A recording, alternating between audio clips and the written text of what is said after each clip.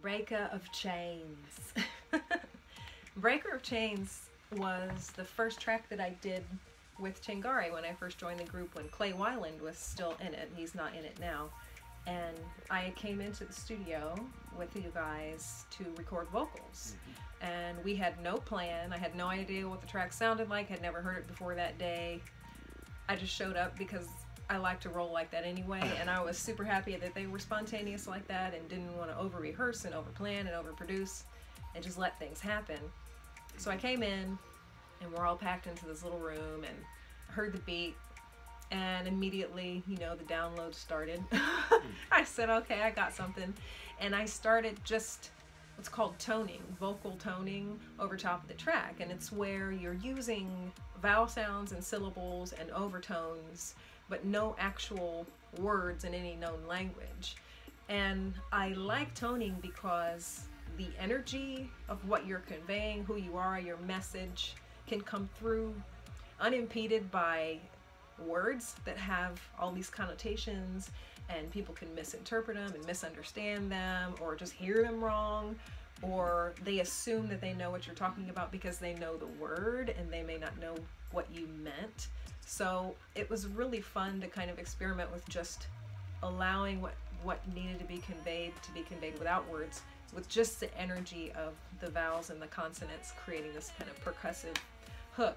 And I think it's definitely interesting for people. We've had a lot of questions about Breaker, like they go, what does it mean? What language is that? You know, what is she saying? What do you want it to mean? What do you want it to mean? Yeah, it's really just, Breaker of Chains for me is, I look at art as an emancipator, and what we do, we hope that people can connect with it and free themselves from some little piece of something they feel is holding them back from being who they want to be, doing what they want to do, whatever it is. And this song, Breaker, is just about humans freeing themselves. And you don't need words to convey that. I agree.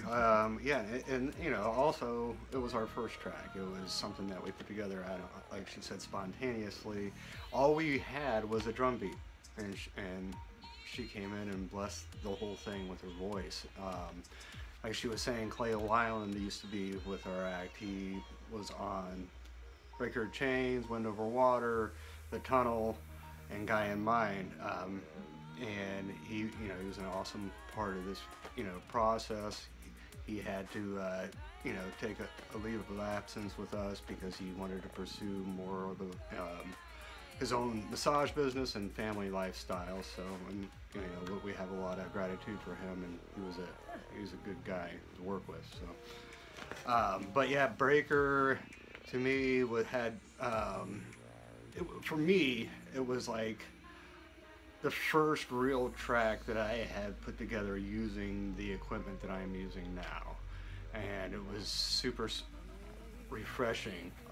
It was also my learning track when it came to mix down and all this stuff, so it was quite the process. But I like how simple and how minimal it is in some ways. It has like kind of a video game feel to it in a way. A really cool, like, Nine Inch Nails-esque bridge and at the end, you know. But, you know, it was amazing how it evolved. You know, it was drums, vocals, and then the bass line, and then you know all the other instruments that we incorporated into it. And it was just kind of strange how it unfolded. You know, it almost made itself unfold, and we really had no control in the situation. You know, so it's good not to think that you're controlling your work. Right. It's a good way to make bad work. Yeah. So if you think you're controlling and it's coming from your head, and nothing good comes from your head. No. Yeah.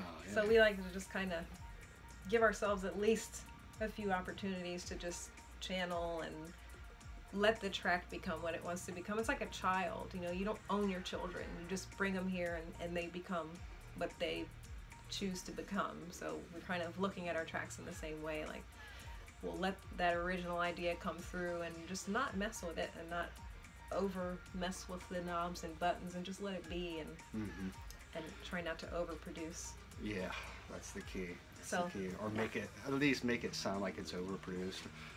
yeah, I think that, you know, our first EP, The Tunnel, it's when we came together, and it's how we figured out how to work together. And now that we have a second EP out and 2 more actually half done, Yeah.